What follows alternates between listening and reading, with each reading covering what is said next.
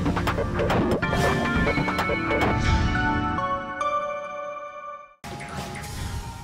commercial jetliner disappeared over West Africa.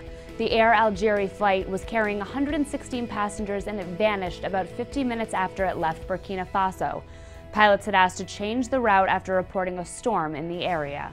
General Motors is expected to pay between $400 and $600 million to the victims of its faulty ignition switch. The problem caused the cars to shut down while driving and it disabled safety features. Are you familiar with that saying, kids say the darndest things? Well, a 4-year-old is getting punished for his naivete. Inside a Connecticut donut shop, the 4-year-old asked a customer if she had a baby in her belly. The woman was not pregnant. And Nook said she was pregnant, and I asked her if she was pregnant. When they returned to the donut shop the next day, they weren't allowed back in, according to the mother, who said, quote, "We were screamed at in front of the door. He's not allowed in here. He's rude."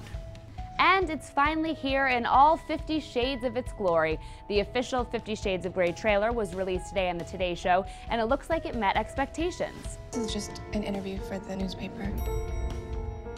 I just have a couple of questions. Look at me. I am. Might be a little too racy to show in its full version.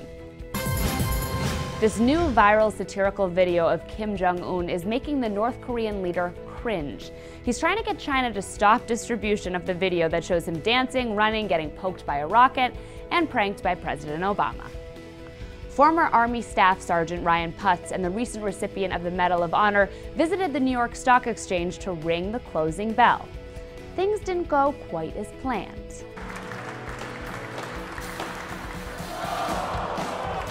Hopefully that wasn't a sentimental gavel.